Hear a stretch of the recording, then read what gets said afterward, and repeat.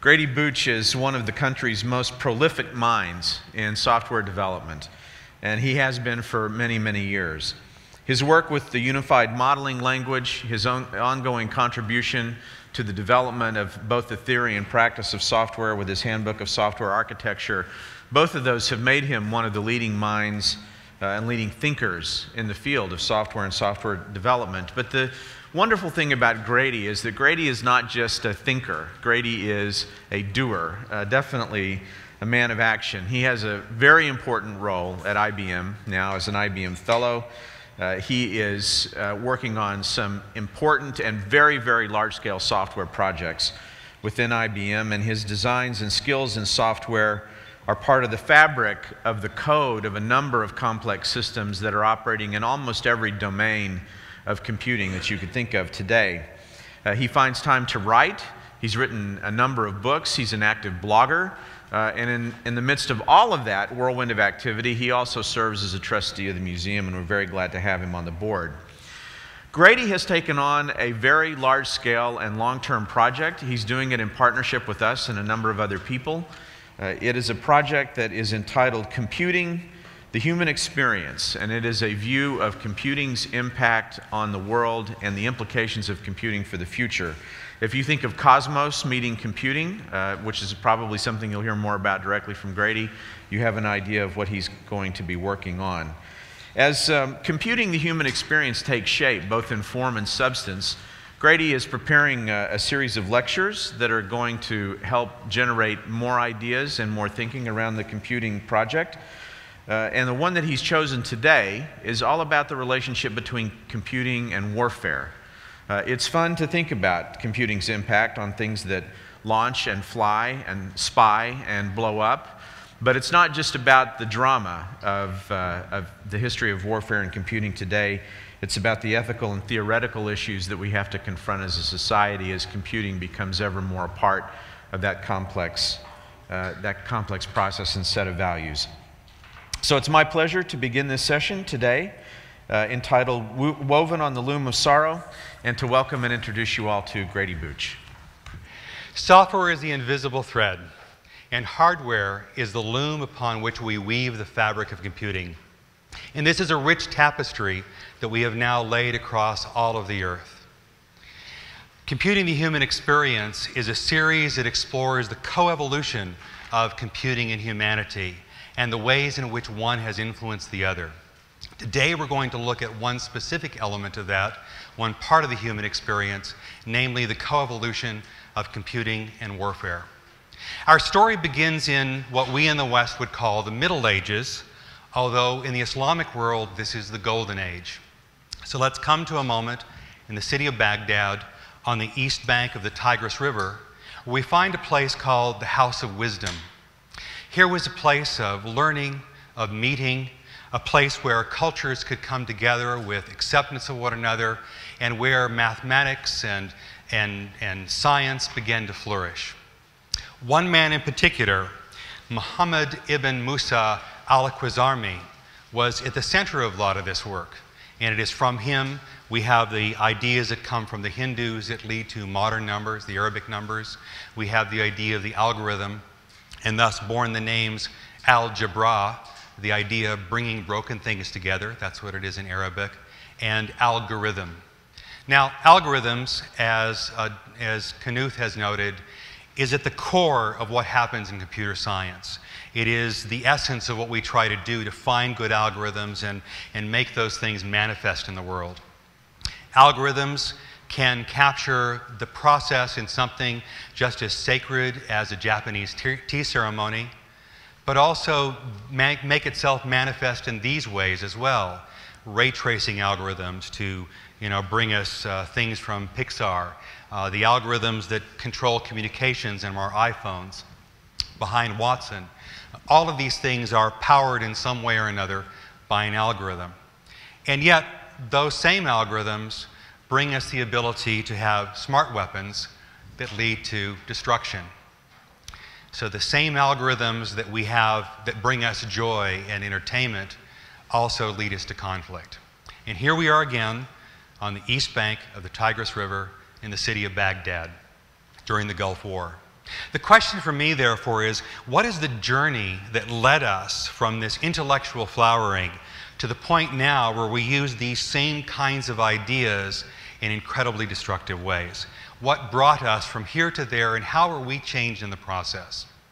The story for me begins with human needs. There's a Chilean economist, Max Neef, who has this observation that all of human history is driven by human need. And these human needs are finite, they're unchangeable throughout time and culture. What does change is how we as a culture react to them, the strategies we have against them. And these are some of the fundamental needs that he describes. Some of these needs in particular are very, very deep in our core. They relate to our need for survival, our need for freedom, our need for protection. And these three needs in particular, when we try to meet these needs, bring us in conflict with the needs of others. And so in many ways, conflict is sadly, tragically, a part of the human experience. The great military strategist Clausewitz defines war as an act of violence that we use to compel our will against the will of others. And therefore, it's no surprise, he goes on to say, that we apply all the things of art and science to bring to bear to this nature of violence. We bring all of our creativity to it. It's also, therefore, no surprise that as we look back in time, we can find some of the greatest minds who also applied their energies to the sake of warfare. Da Vinci, look through his writings and look at the work he has done, and you'll see he brought these fantastic machines of destruction, some of which never made it into fruition, but many of which did make a difference in the battles that took place then. We think of Galileo when he turned his eyes to the sky, to the heavens, and saw some amazing things. But you must also realize this is sort of a follow the money kind of situation. Where did Galileo get the funds to do this work? Turns out that he was an advisor to the Venetian armory, and one of the first things he did with telescopes was to send a report to the armory saying, here is a great new weapon we can use because it allows us to see the enemy from afar. And only then later did he turn his eyes to the heavens. So even great minds such as him applied his art and science to the art of war. And so it goes. One of the things that happened in the 14th century that changed the face of war was the creation of gunpowder.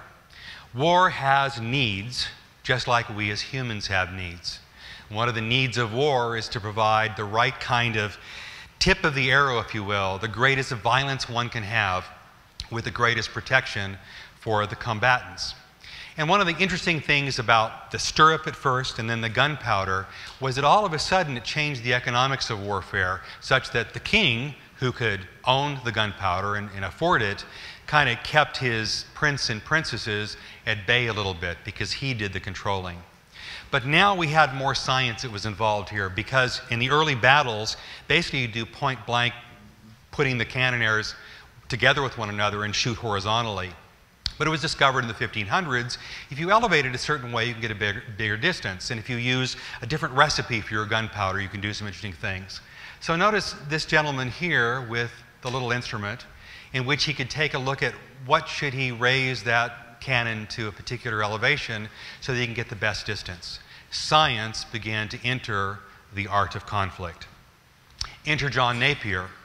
A lot of things happening in mathematics about this time, of course, but he brought to us a number of aids to calculation. Napier's bones, the notion of an algorithm, and now all of a sudden the calculation of these kinds of things, both for looking at the heavens as well as for killing our fellow man, could be made more efficient. Science tends to do that. This is not me on a bad hair day, I just want to assure you. My wife has seen me like this, but it is the astronomer Herschel, who was a friend of the young man on the side, Charles Babbage. One day they were apparently developing some tables. Tables were a big thing back then because they were used for a number of reasons. Some dubious reasons, casting astronomical tables, some economic reasons, such as what the British Navy needed, the ephemeris tables, so that I could tell where I was in the world.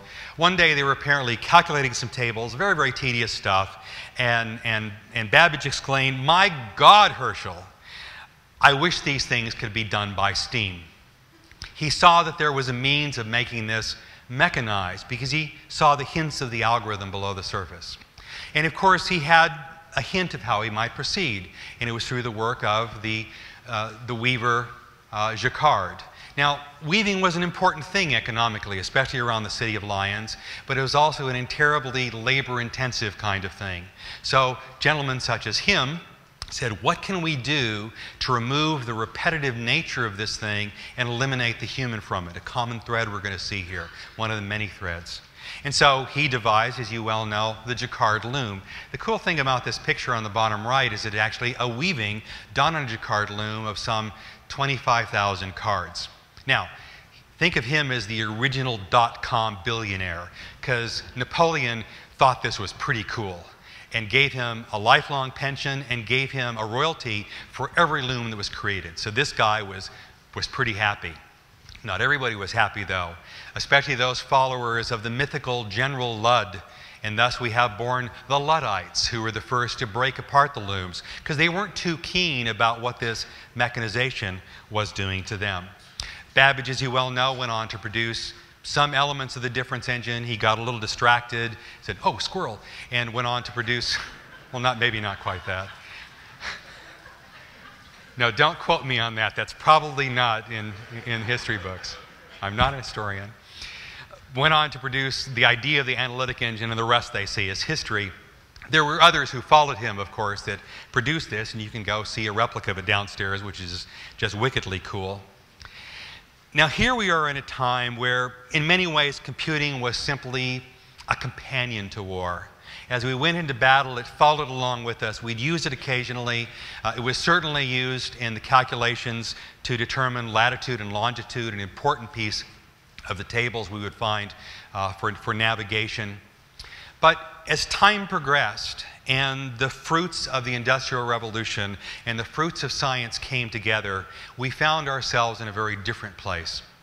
At the beginning of World War I, which was launched by the assassination of the Archduke Ferdinand, very curious thing happening here, because we had a fragile set of interlocking treaties, and this one event is what caused the collapse of those dominoes, leading us to what then was called the Great War.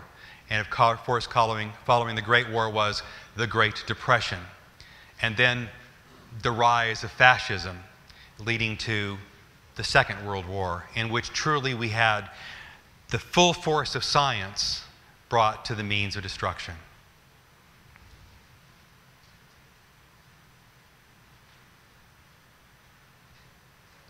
War has many needs, and one of those needs is to defend your borders and to keep others from coming into the war. This is exactly what Hitler did. He had some brilliant and yet terribly strange strategies, one of which was to deploy a number of U-boats in the Atlantic in the idea of, with sufficient chaos, he would keep the U.S. out of the war. It was also terrible for the British because it was the means of isolating them. And so penetrating their network was very, very important to the British. They had a need to break through that communication barrier. Now, here again, we find the full force of science applied to this because those messages were encrypted. Now, one of our politicians did a profoundly stupid thing. Now, that's a bit redundant, politician and profoundly stupid, but sorry. But it was Secretary of State Stimson who said, you know, real gentlemen do not read other people's mail. Well, how stupid, because that mail contained some incredibly profound bit of information. The British, on the other hand, had no difficulty with that, and what they were going after was trying to break the Enigma code. The Enigma code was a particularly challenging one. The Germans had basically taken over this idea from some folks from Poland, produced the device you see here in the bottom left, and used it to good purpose. There was an even harder code, the Lorenz code, which was used by the High Command, and the purple code as well, used by the Japanese. But now our story goes to a place in Bletchley Park, north and to the east of London, where the British brought together a code school and brought the best and brightest to apply their science and mathematics to try to break that code. One of those people, of course, was and here we have the Bletchley Park as it was in those days. One of those people was the enigmatic, the brilliant mathematician, Alan Turing. Now, incredible guy, and go read some of his biographies, but amazing stories about him. You talk about a focused fellow. One of the stories goes to the effect that he apparently had a bicycle, and because parts were kind of short back then, it would slip its chain every 17 revolutions, so people would hear him going, pedaling down the road, and he'd be counting 1, 2, 3, 4, 5, hit 17, and then he'd do this little shuffle on his bike. Weird kind of stuff, but that's how focused he was. He basically took some of the ideas of Bayes, a theologian, and applied Bayesian techniques that led him to find some very, very clever ways to break these codes. Now, he did some other things as well. He was well known to von Neumann. He had these forays into what he thought was computable, and I love this one. He happened to be at AT&T and said he thought the brain was computable. He thought there were algorithms for the brain. And so he reported in this cafeteria that he's not looking for a big brain, just a mediocre one like the president of AT&T. I don't think he got invited back, just my guess, but perhaps it's so. He went on to produce the bomb, which was a set of ways that could determine the wheel settings on an Enigma. And it took a long time for the bomb to do what it needed to do. These things were horribly noisy kinds of things. But then there was a breakthrough because of a very, very human mistake. Humans, we now have humans as computers, often women in this case, would go through the cribs, the hints they would find. But one very important hint came about because of a lackadaisical Enigma operator who was sending a message from Vienna down to Athens in which he repeated the same message twice without changing the wheels on the Enigma code. And from that, they found a new way to attack the code. So taking Turing's brilliant idea, we have the addition of a brilliant engineer in the name of Tommy Flowers, who then produced the Colossus. And the Colossus was an amazing device. If you have a chance to go to Bletchley, go see it. It is just wickedly cool. The late Tony Sale produced a version of it. Bring us now to a few days before D-Day. The first Colossus is up and running. And here Eisenhower has just been delivered a message, decoded from the Lorenz code in this case, in which it said, a message from Hitler to Rommel saying, "Dear Rommel," I doubt it said "Dear Rommel," but "Hey Rommel, if there's going to be an attack in Normandy, just ignore it because I think it's a head fake, and don't move your troops for 5 days." Eisenhower got that the day before D-Day. And so we hear in the press and the movies about the wrangling over the weather. Reality is, at that point in time, Eisenhower knew that their head fake of the Normandy operation was fulfilled. Hitler had no idea what was going on, and so he said, "We go tomorrow." The decoding of the Lorenz code, because of the work of Colossus, because of the work of Turing, led us to D-Day, and that's an amazingly powerful event in time. Now, this led us to some ethical issues. Because we knew, because we were reading their mail, we knew before the Germans knew what was going to go on. So there are many circumstances documented where we knew there was going to be attack by U-boats, and yet if we declared to our convoy to go change course, the Germans would get some hint that we had broken their codes. And so the decision was sometimes made that we would let those convoys go, knowing full well that there would be attack, and knowing full well people would be killed. The ethics of computing are in full force upon us, and they often have tragic consequences.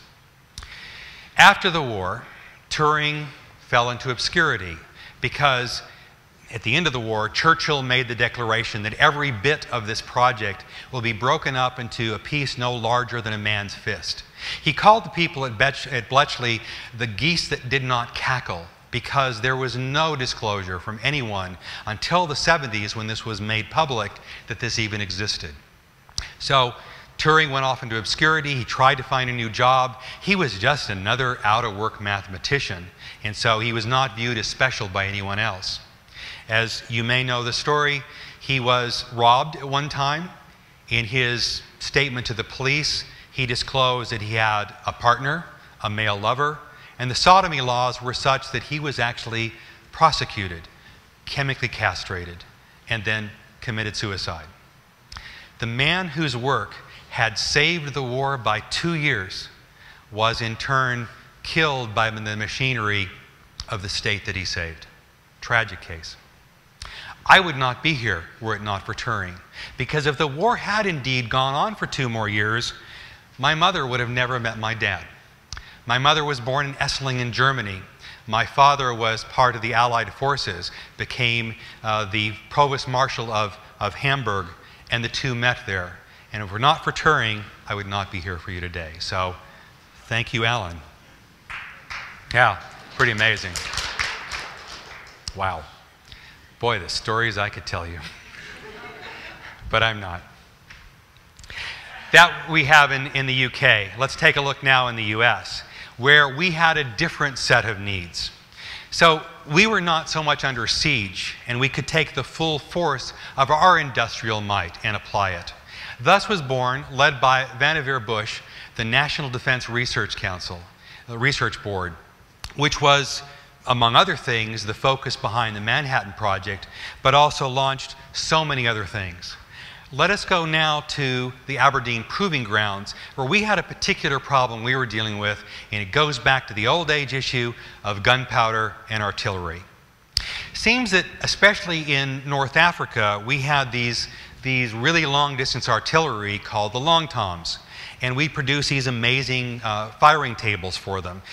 In these cases, we were shooting something that could go at least 60 miles. So little bits of thing off made a big difference. And the firing tables here could contain variables as many as 500 different aspects. Things like the wind speed, the humidity, the temperature of the gunpowder, for God's sake.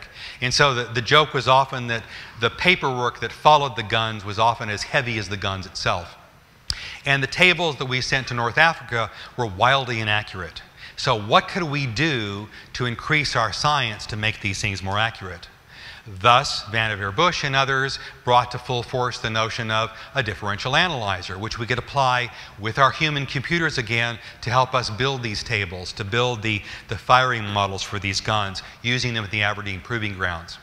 You hear the stories of Rosie the Riveter. We also have the top secret Rosies, a number of women who worked in obscurity, much like back in Turing's time, to do this very, very tedious mechanical calculation.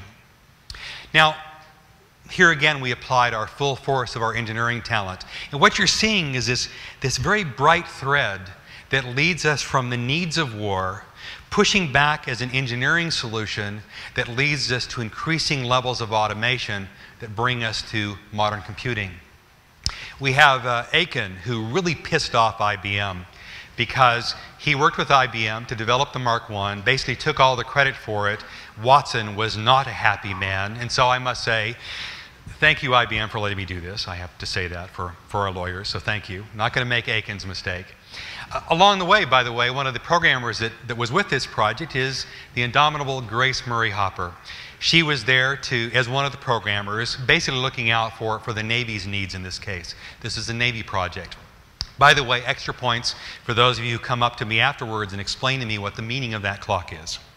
You can talk among yourself. No fair Googling it, please. The next phase of evolution was done by Eckert and Mauchly. About 9 months after Pearl Harbor, Mauchly wrote this paper saying, wait a minute, we could take the notions of vacuum tubes to accelerate switching because they're a lot faster than the relays, and thus was born the ENIAC. Now, in war, well, even now, egos are kind of big. And so the gentleman who was leading that project, Goldstein, who you see there in that iconic picture, happened to be waiting on the train station in Aberdeen one day, and von Neumann came up to him, and they were just chatting away. And from that conversation, Neumann found out about the presence of the Enigma, and this just lit him up. He was dealing with a number of things, calculations associated with the Manhattan Project, and both of these projects couldn't talk with one another. And so we see here the unification of two threads that yielded a wonderful, remarkable event. After the war, we had the Moore School lectures, the creation of the first report for the EDVAC, which led us to the formulation, the groundbreaking work for what we have in modern stored programming computers. Now, Von Neumann got a little bit more of the extra credit because he happened to write the report, but these ideas were floating around with Mauchly and Eckert and a lot of the crew in this space. Now from here we had just this amazing flowering. Starting from the ENIAC, this tree of computing began to explode. And this curiously I found in an Army report. So it gets you the sense for how much the military was part of the fertilization of what was going on here. But there was something more we could do. Von Neumann recognized that we could apply this in the full force, the art and science toward conflict, but there were other things we could do with it as well. Now, World War II vastly reshaped the landscape of things. Now bear with me a moment because we're doing a bit of a change in what computing is doing for us. Computing had been, in the early ages, a companion to war. And now, fully, it was an instrument of war. We had applied it to full effect to counter some of the needs of warfare for reading other people's mail, for defense. And after the war, things changed because now we could use it to feed the insatiable diet of other needs of the war. The war reshaped the world, obviously, and many parts of the world, however, were in ruins. Were it not so, the story of computing would be very different because there was a very brilliant man, Konrad Zuse, in Germany who had developed the Z1, the Z2, Z3, and he was doing so to deal with a very different problem, the problem of flutter in aircraft wings, and used the Z3 for that very purpose. He had some brilliant ideas, indeed in some ways ahead of what we were doing here, and yet it never reached the flowering because of the destruction that came around him. He also, very importantly, never had the ecosystem, the infrastructure that would feed him in this body of knowledge. So you saw this back in Mohammed ibn Musa's time, where you had this flowering of events. He did not have it, but it was beginning to develop in the United States, and that made all the difference. The US won, and so here we were in a place as the only major intact power, and that gave us amazing possibilities. And so you see that in the flowering of computers at past tense. So if you move forward in time, in green we have the number of computers in the world produced by us, and then the computers in the world produced elsewhere. What I find striking about this is that we can count them. If you, like, my gosh, we knew how many there were. And if you were to count them today, it would be, and I got to use this, billions upon billions of computers. Thank you, Carl. What did we fear? We feared the Soviets. Just as Churchill was fearing the Soviets, that fear began to expand. Remember bomb shelters? I certainly do. We had several on our block, and it was the cool thing to happen. But it wasn't just the idea of building bomb shelters. It was very much in the oxygen that we breathe. I remember having these little exercises in school where if the bomb flashes, then go off and do this. And so you would see these reports.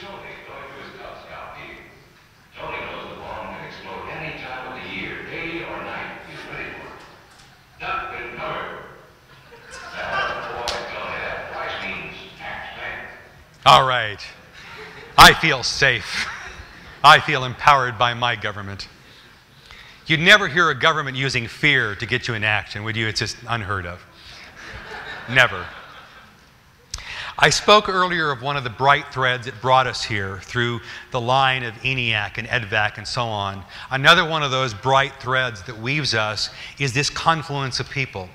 And so it's not just the technology that brought us to this point, that led us to this transformation, but it's the vast restructuring that happened between science and academia and industry. It was utterly reshaped. So one of the things that happened after the war was the creation of the Rand Corporation. Hap Arnold, the general of the Air Force, happened to have about $10 million lying around. That was a lot of money back then. And he had these visions for long-term strategic bombing and therefore started the Rand Corporation. We'll see them pop up again in our story, but among other things, they were dealing with one of the other needs of war, namely, how do I get people from place to place at the right time in the right place, operations research, and from this was born the simplex method, another algorithm applying to, in this case, the needs of war, which had many other needs as well. MIT emerged from the war with a staff twice as large as they entered it, an operations budget 4 times as large, and a research budget 10 times as large. So they were awash in cash. And therefore, they set up then the instrumentation laboratory, which was initially used to deal with navigation systems for the Thor missiles. Here we are deep in the space age. And of course, this same lab went on to do the guidance systems for the Apollo. It is from MIT as well that the Whirlwind came to be. What need was this meeting? The Navy in this case had a need to build simulators because we had all these different kind of aircraft. And so they took some of the mechanical simulators and said, we can automate this thing, and thus was born the Whirlwind project, which had amazing transformative powers in terms of the technology and the form we have in our computing systems. Sputnik startled us. And I remember when this happened, and when the reports came out, it was like, crap, we didn't see that one coming. And so when the Soviets launched Sputnik, we launched into action. And one of the things that Eisenhower did was to create ARPA, because we did not want to be surprised again. And one of the people behind ARPA, specifically the Information Processing Techniques Office, was Licklider. And he, as you may know, went on to lead Project Mac. Project Mac led us to the first time-sharing system. So we can see this amazing flowering of computing coming from the needs of war. Fear is a great motivator. And we talk about the civil defense stuff. What were we worried about then? We were worried then about the threat, at this time, of the threat of the Soviet bombers. And so thus was formed these 3 lines, and the far end of it was the distant early warning line. Taking the ideas from Whirlwind, it was realized we could apply that to feed information from our radar and build a command and control system that led us to the automation of the DO line, the semi-automatic automation. And if you have a chance here, if you haven't been to the museum before, go down and see one of these and take a look for the ashtray in one of these things, a real sign of the times. My iPhone does not have an ashtray app, I assure you here. MITRE was formed for this. So here we see RAND and ARPA and the MIT group and now MITRE Corporation, these groups of the industrial scientific complex coming together because of war, fighting this fear and the needs of war. Bell Labs comes onto the scene. And if you think back to the invention of the transistor, it also has its roots in war. Part of what was going on with the SAGE system was the need for these longer distance radar, and that meant higher frequency radar, which meant higher powered radar, which meant the vacuum tubes weren't good enough for us. And so there was tremendous research in a number of places that led us to an understanding of how we could do switching at the level of semiconductor devices. And of course, Schottky and his crew developed the junction transistor, primarily at Bell Labs as a need to deal with these radars. I'll say it politely, Shockley was not a nice man. He was, I'll just leave it at that. He's not a nice man. And so the traitorous H left him, formed Fairchild, but Fairchild has a military story as well. One of the first, with any company, if you've done a startup, here they were in a startup mode. Where's the money coming from? Well, in this case, IBM had been tasked to do the guidance system for the XB-70, a new range of bombers. There was a transformation going on in the bomber community and in the reconnaissance community, moving from photographic reconnaissance to digital reconnaissance, and in the move from bombers that were these long lumbering things to these supersonic kinds of things. There was a need for a lot of circuitry in them. And in this case, IBM said, we need some transistors that are hardened in a particular way. We need to go buy them. They went to Fairchild, and that was their first major contract, apparently, and that kind of got them going from there on. And the rest, they say, is history, because so much in Silicon Valley came because of the flourishing of Fairchild. Another element that played a role here was the move toward integrated circuits. Weight became an issue. As we moved into the Minuteman era, we wanted to have better navigation systems, and we weren't going to put an ENIAC inside one of these things, but you're going to put more and more components. Indeed, the guidance system for a Minuteman, and I think we have at the museum some bits and pieces of it here, contains some 15,000 discrete components, about 2,000 integrated circuits, and Noyce and crew, having invented the integrated circuit, who were they selling it to? Until about 1963, virtually all of the world's productions of integrated circuits went either to the Apollo program or to the Minuteman program. Follow the money, and that's what drove us along in many cases. Another thing that was happening around this time is it was no longer just the hardware, but it was the software. And it was through the NATO conference that we had the first understanding of what software engineering was. And software was becoming a dominant factor. A dear friend of mine, Barry Bain, tells the story that he was working on a satellite project. And one day a gentleman came in. He was the weights guy, because weight and management is very important on these devices. The guy came in and said, Dr. Bain, tell us how much your software weighs. And Barry said, it weighs nothing. And the gentleman said, it has to weigh something. Go think about it for a while and get back to me. Barry thought about it for a while. The guy came back and said, Dr. Bain, tell me how much your software weighs. And Barry said, look at this stack of cards over here. That's my software. Very good. How much does that stack of cards, how much does your software weigh? And Barry said, it weighs nothing. He said, my God, it cannot be so. Look at all those punch cards. It must weigh several pounds. And Barry went on to say, the software is not the cards. The software is in the holes.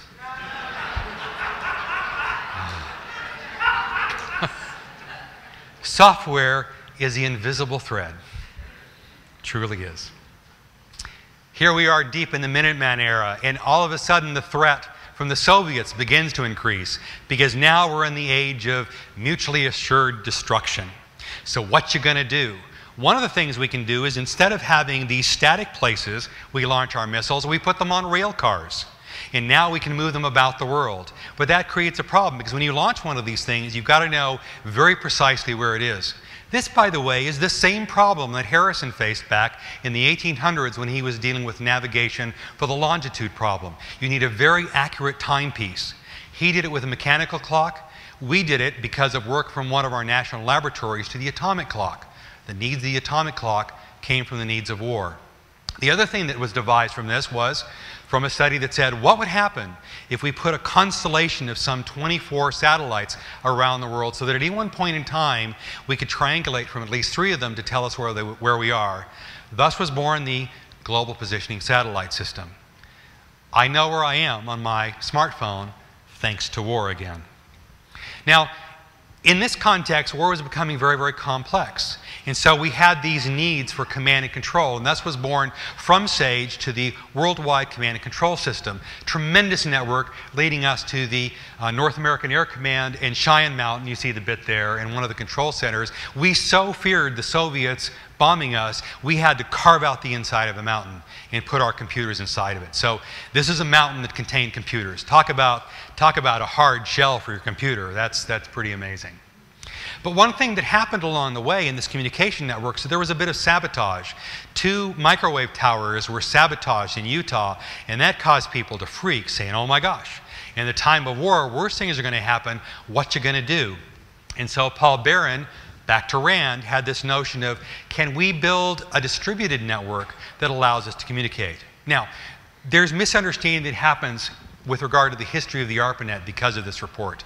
To be excruciatingly clear, the ARPANET itself, and then what followed, was not born directly because of war, but rather I like to describe it as that the internet as we have it today was, the plumbing was created because of warfare. The notion of packet switching came from here, and it laid the technical foundations to what we could do. Nonetheless, as you look at the early days of the ARPANET, trying to connect several research computers together, that was the problem. Most of those research activities, by the way, were funded by ARPA. So if you follow the money without the military, we would have been in a very different place. There was another arms war going on, and that was the area of supercomputing. And what fueled a lot of the supercomputing work was the national labs, where had this insatiable appetite for computation. The ill-fated ILIAC was funded back in this time by the government as a means of looking at massive parallelism. Never quite made it, but Seymour Cray saw the secret sauce, and thus was born the whole line of computers around the Cray, the first of which went to our national labs. Indeed, there was an important element to it because it was a key, because we had the power to supercomputing. We could then rightfully sign the Nuclear Non-Proliferation Act because we knew the Soviets did not have that computational power. We had the edge that they did not. An example of computation as a strategic advantage in warfare. Vietnam, terribly tragic time for us. From a technological point of view, this was the place where the first battlefield computer was used. Putting in a van at Chu Chi, Vietnam, we had a machinery that would handle usual paper kinds of things, but also artillery planning. First use of a battlefield computer. But McNamara had a very curious way of looking at the war, maybe coming from his ideas from the Rand Corporation. And one of those of which is, it's the idea of body counts and basically finding a set of equations that define it.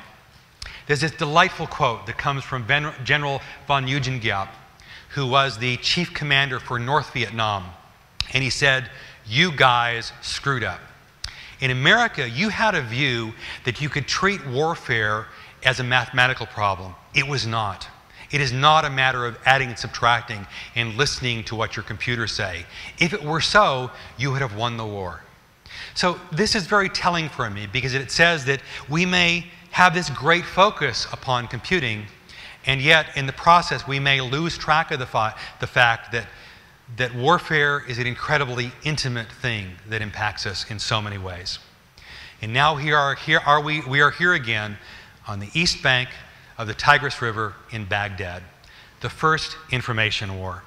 The confluence of computing has brought us such that we have moved from computing as a companion to war and now an instrument to war. It becomes a place to war, because we use the full force of all of our work upon us. This is the war.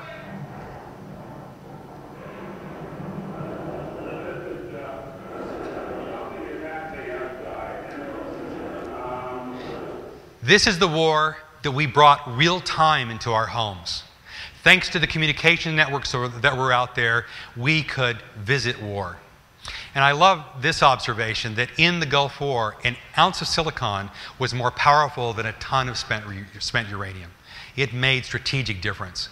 We did it because we applied the full force of our computing technology to dominate space. We employed every satellite we had. We dominated air through the AWACS that you see there. We dominated the land communication and the first use of smart weapons. Again, moving from gunpowder to these incredibly precise kinds of things. A lot of this was responsible thanks to the DARPA Strategic Computing Initiative. We talk again about the confluence of people and ideas. The Strategic Computing Initiative was an important meeting of minds, and it brought us the ideas behind very large-scale integration and the RISC processor. It brought us the notion of target recognition, which led us to the smart weapons we spoke of. It led us to the beginning of these unmanned vehicles, and it led us to some advances in supercomputing. The connection machine came out of these ideas. It led to some incredible ideas in artificial intelligence as well. And it led to this, the Aspen movie mapping system. This looks like Google Street View, but it's not. This was done in the 80s. The problem we're trying to deal with is if I have a set of troops and I'm putting them into combat, I may not know what that situation looks like. How can I inform them what's going on? Well, let's take a full view of what's happening there and deliver to these people a virtual view of that city. Thus was born the mapping system, years and years ahead of its time. What do we fear? We have come to the place where war has changed us and we have changed war. What do we fear? We fear the terrorist. We fear the disruption of our infrastructure through cyber attacks. We fear dirty weapons. So again, being in this place, how do we apply the arts and sciences we have to push back against these forces of war? We apply all that we know in computing to do so. We fear something that's very clear and present today. Those others may be fears kind of out there, but these are two very real fears. If you look at what's happening in Iraq, this shows us the range around which they can launch potentially a weapon, reaching quite distant places. Look at North Korea as well too. How do we fight that? The full force of our computing technology. We apply unmanned aircraft. A lot of the targeting ideas that came out, the unmanned aircraft, lead us to this place. 50 nations are invested in Predator aircraft these days. Indeed, I would claim, in talking to my Air Force buddies, we have probably created the last manned fighter. because the next generation of fighters will not require humans within them. This creates some very interesting challenges. How do we wake up in the morning, kiss your kids goodbye, go off and kill someone and come back? How does that affect us? And furthermore, what does this mean from just the rules of law perspective? There are some very legitimate questions on the table about the use of targeted killing, because that's effectively what it's doing. Is assassination part of the laws of war? We don't know. It's something that we must consider. Another way that war helps us, or one of the needs of war, is that we don't want to have people in harm's way. So the creation of these autonomous vehicles, why do you think we're putting so much money there? We want to put these vehicles into play to keep us at arm's distance from the enemy themselves. And thus, DARPA has been spending a lot of energy here. Google, by the way, hired a number of the folks from some of the teams that have worked on these projects.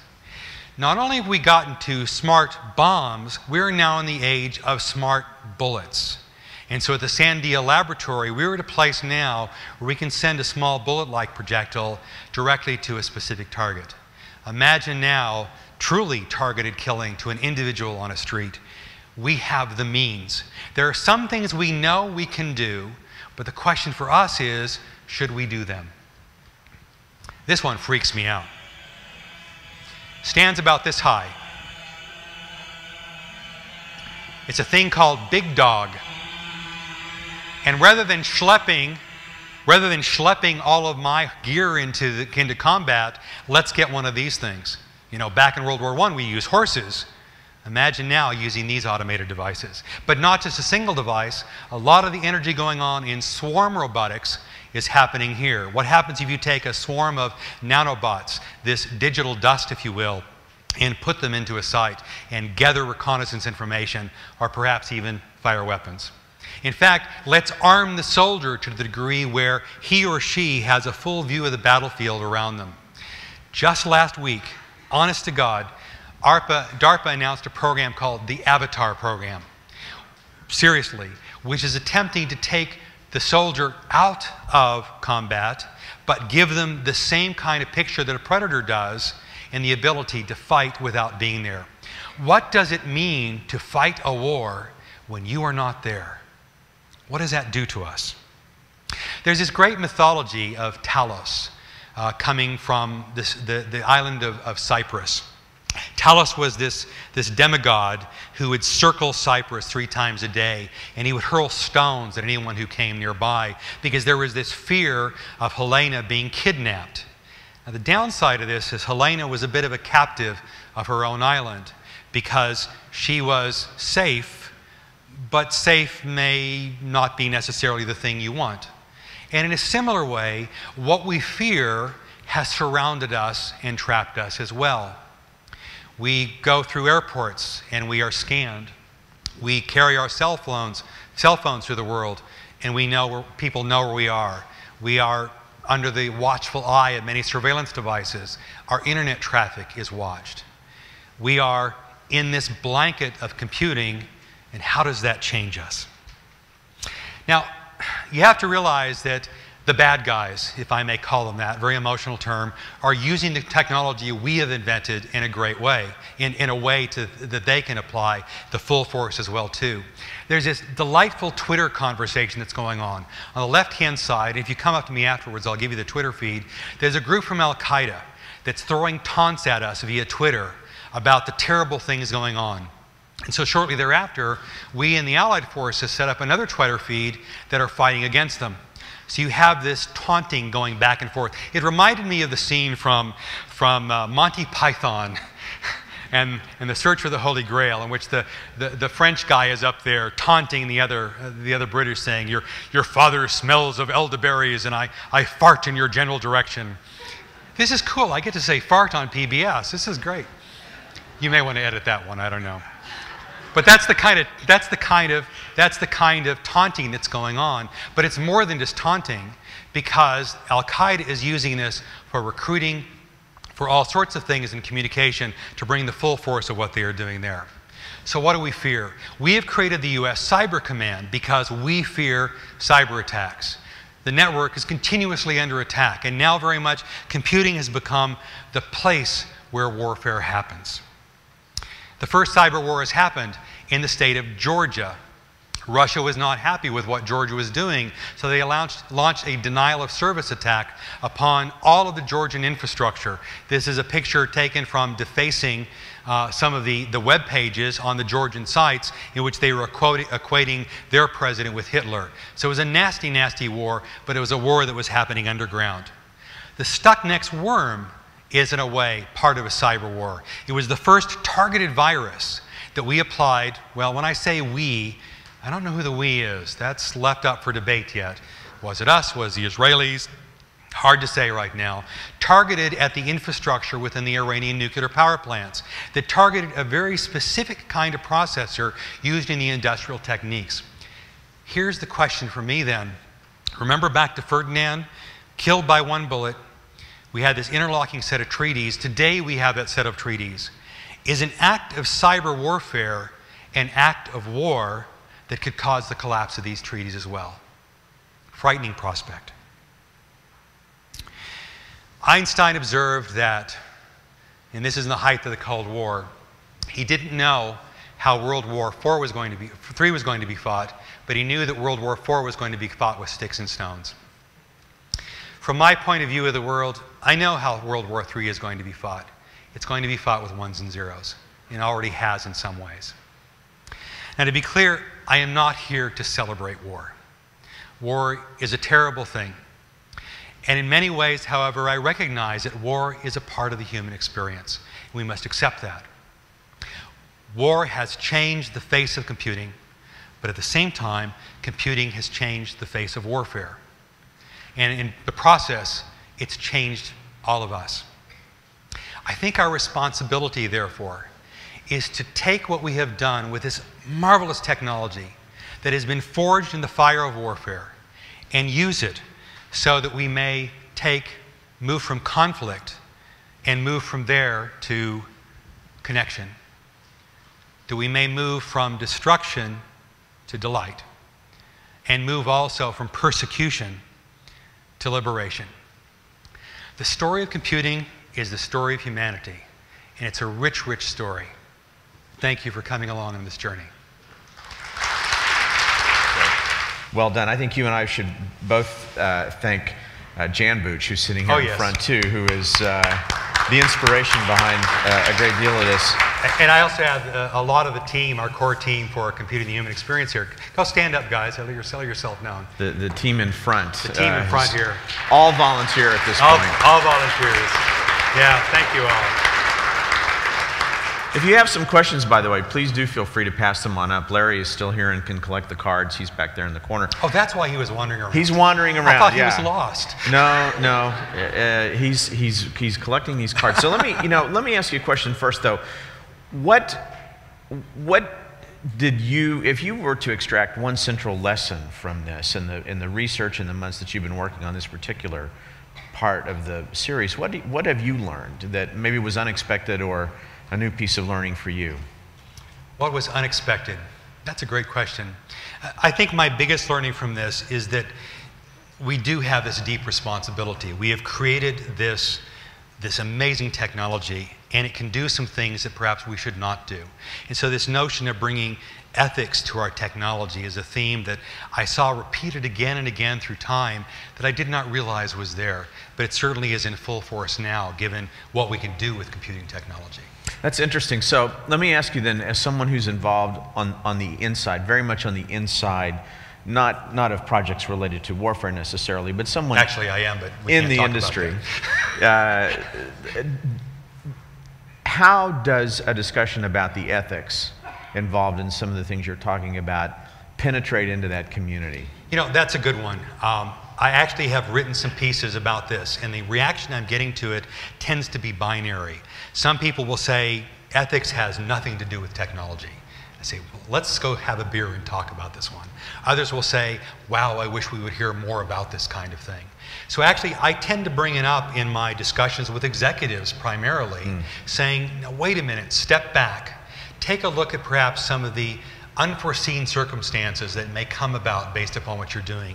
Get off of what your next quarter is going to do, but will you step back with me for a moment and consider what does this mean? And being a fellow, I can sometimes tell customers, that's profoundly stupid, let's talk. So they give me the license to do that. you find I say it in a polite way. Is it making it in? Is that conversation making its way in? I think that this is something that has to be done, one bit at a time. That all I can do is lay the seeds and get people to think. Indeed, one of the things we hope to do with the series is we want to create a dialogue, and that's the best I can do. Mm-hmm. I don't have all the answers, but I'd like to get the people together that can have that discussion, and so that we as a culture can come to the right place. Mm. If you gave this talk, this is the first question I want to ask you, if you gave this talk 50 years from now, what do you think the highlights would be? Wow, it'd be a longer talk. That's a great one. What is war going to look like? I'll tell you what my hopes are, but then I'll tell you what my fears are. Okay. My hopes is that computing will have had the unexpected benefit of connecting us in so many ways that we will have learned one another's humanity on a personal level, such that war of this nature will be less necessary. That's my hope. My fear, thanks. My fear is that it will be part of the escalation, and such that we will get to the point where we wrap ourselves, like Helena did around Telos, wrap ourselves in this so much, we'll be so fearful, we put ourselves in these electronic boundaries. I hope we don't go that direction in 50 years from now. You mentioned Stuxnet and in this place of warfare now that computing has become.